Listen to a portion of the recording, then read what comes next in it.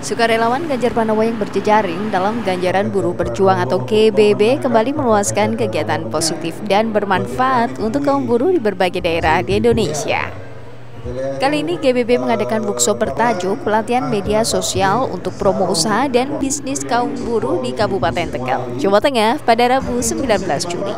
Pelatihan media sosial ini diharapkan bisa membangun kreativitas dari teman-teman semuanya yang ada di pabrik. Biasanya karena setelah jam kerja mereka masih ada kegiatan-kegiatan yang mereka lakukan sendiri.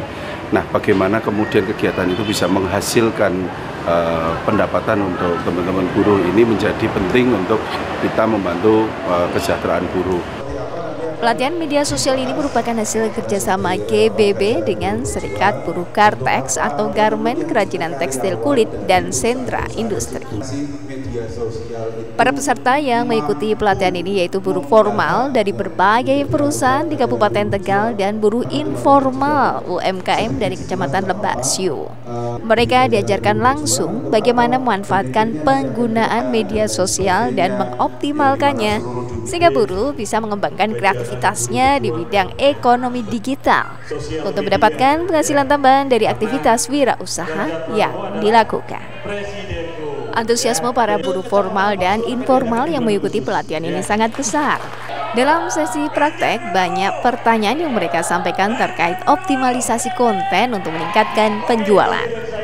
Praktisi media sosial yang menjadi pelatih dalam kegiatan ini, Toto Sudibyo, mengapresiasi upaya GBB dalam mencerdaskan dan meningkatkan kapasitas buruh di Indonesia. Menurutnya, pelatihan itu penting agar mereka tidak hanya sekedar menggunakan media sosial tanpa mengetahui ilmu digitalnya. Teman-teman buruh di Kabupaten Tegal khususnya, mereka sebenarnya sih sudah banyak memahami dalam hal sosial media. Tetapi yang kurang adalah bagaimana optimalisasinya. Nah, materi tadi kami sudah menjelaskan semua bagaimana teman-teman untuk mengoptimalisasi sosial media yang digunakan.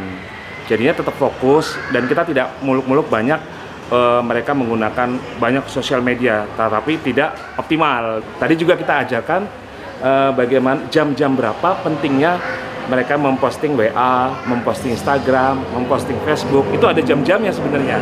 Jadi tidak ngasal jam berapa. Jadi sebenarnya kita tuh masih banyak waktu untuk melakukannya lain, termasuk bekerja sebagai buruh. Itu kurang lebih. Toto berharap pelatihan serupa kembali digelar pendukung Ganjar Pranowo ini dan diharapkan dengan pelatihan ini bisa bermanfaat bagi masyarakat, utamanya kaum buruh. Kita mah semuanya udah pemain